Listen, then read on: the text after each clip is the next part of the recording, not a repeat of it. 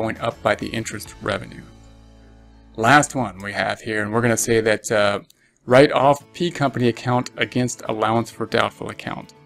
So now we're going to say P company we just basically gave up on. We don't think that we're going to get paid. Maybe they went bankrupt or something like that.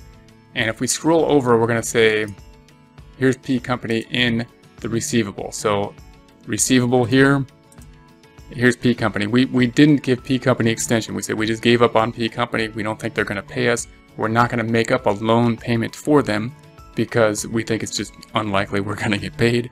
Therefore, we're writing them off and we're not doing business with them again. So unless, you know, something happens, I don't know. We're not going to so we're going to write them off in any case. So this amount is in the receivable. Instead of transferring it to a note receivable, we're just going to write it off to the allowance for doubtful account. And we're using here, of course, the allowance method, which has this allowance for doubtful accounts. So in other words, this accounts receivable needs to go down, and we're going to put the other half into the allowance. So accounts receivable has a debit balance. We're going to do the opposite thing to it, which is a credit. And I believe the date here that we need to use is 12/1. 12/1. Let's make sure. Getting lazy in the last part here. 12/1. Yeah, that's right. That's the one. So accounts receivable has a debit balance. We're going to make it go down, doing the opposite thing to it, a credit. So I'm going to right click and copy S6.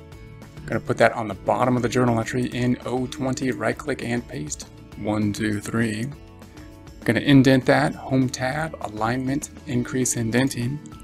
And we're going to put the amount that is owed to us by, who is this? Oh, by P company, P company. So thanks for reminding me, P company. So we're going to put that in the credit side, Q20, we're going to put -3800. Then we're going to debit something, so we are in P19. I'm going to do that with a formula by saying negative of that number and enter. And the debit will not go to a note receivable this time, but writing it off to the allowance.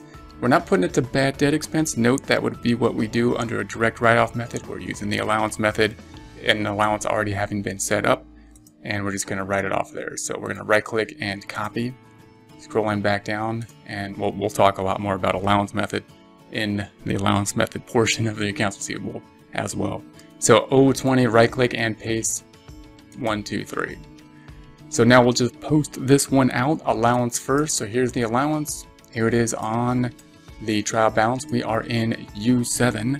We're going to say equals and go down and point to that 3,800 and enter. So that brings the balance down in the allowance account.